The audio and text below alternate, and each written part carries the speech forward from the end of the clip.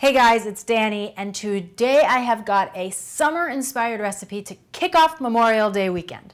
For this quick bite, I'm making my swordfish and veggie kebabs with a lime cilantro dipping sauce. Now, anytime you're working with a wooden kebab stick like I have over here, you want to make sure that you soak them in water for at least a half an hour before using them, just to make sure that they don't catch fire. Now, you could make this on an outdoor grill, but I am going to use the broiler today. So what you need is a rimmed baking sheet topped with a wire rack that you've either brushed with a little bit of olive oil or sprayed with a little cooking spray. Now, we're gonna start with a quick marinade for our swordfish. Grab a medium-sized bowl, and to that we're gonna add 2 tablespoons of olive oil, 2 tablespoons of fresh lime juice, 1 teaspoon of ground cumin, a pinch of cayenne pepper just for a little heat, a teaspoon of garlic because we need to add garlic to everything, pinch of kosher salt, and a little fresh black pepper. Then just give it a little whisk and toss in your swordfish. Then just move that around. You just want to make sure all the swordfish has a nice light coating of the oil and the spices. Now, all I did with the swordfish was trim off the skin and then cut it into these hearty little chunks. You want the pieces to be fairly uniform, but don't need to get too exact about it. You're going to come up with somewhere between 12 and 16 pieces. So as for my veggies, I've cut up 1 small red onion into small wedges, 2 bell peppers. You can choose any colors you want, although I do recommend choosing 2 different colors. And I just cut those into little squares. And then I grab a handful of cherry tomatoes. Now, as for seasoning this, we're not gonna season the veggies right now. Once we get them on the skewers, we're gonna touch them up with a little bit of that extra marinade from our swordfish. When it's time to assemble your kebabs, you're just gonna grab one of these wooden sticks and start threading on the fish and the veggies. So 1 piece of swordfish, an onion, a pepper, another piece of fish, a cherry tomato, another piece of swordfish, bell pepper. You're just gonna keep going with this until you've gone all the way down and you've got about 1 inch of stick left on each side. You're gonna end up with 3 to 4 pieces of swordfish per kebab. And don't forget, guys, that the point of these kebabs is pretty sharp. So watch your fingers while you're skewering your kebab. Then what I do, if I have extra veggies hanging out, I just string them up and make some plain old veggie kebabs.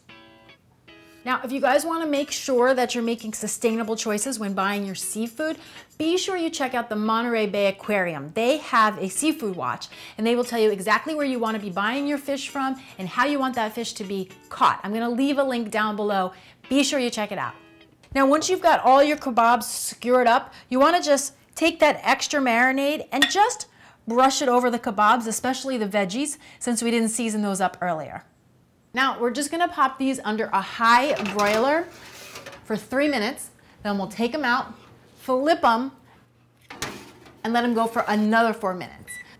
Like all fish, you're gonna know that it's done when it turns from translucent to opaque. And they do go pretty quickly, guys, so definitely you wanna keep an eye on them. The sauce that I like to serve with these kebabs is pretty much the same sauce that I serve with my shrimp tacos, and it's very light and bright and refreshing, and it just so happens to be a great complement to lots of different seafood dishes. Plus, it's very easy to make.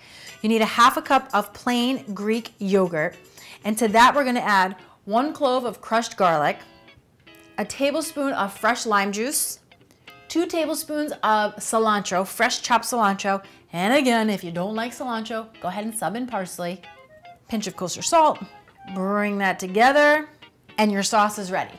Now let's go get those kebabs and we're gonna bring this dish together. Now guys, take a look at this because this is exactly what I'm talking about. Our veggies are nice and al dente, crisp around the edges, and that fish has gone from translucent to opaque, so we know the kebabs are ready to go. Now I just like to serve them up on a plate with a couple tablespoons of that dipping sauce, and dinner is served.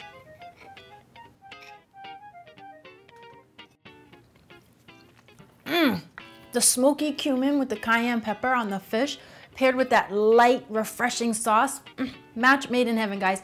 This is the perfect way to kick off Memorial Day weekend. For more simple and nutritious recipes, tips, and ideas, be sure you come on over to cleananddelicious.com, where you can print all the recipes, save your favorite right to your very own personal recipe box, and subscribe to my newsletter.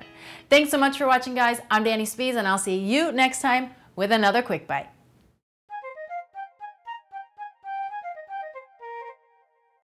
A summer-inspired recipe to kick off Memorial Day weekend. For this quick bite, I'm making my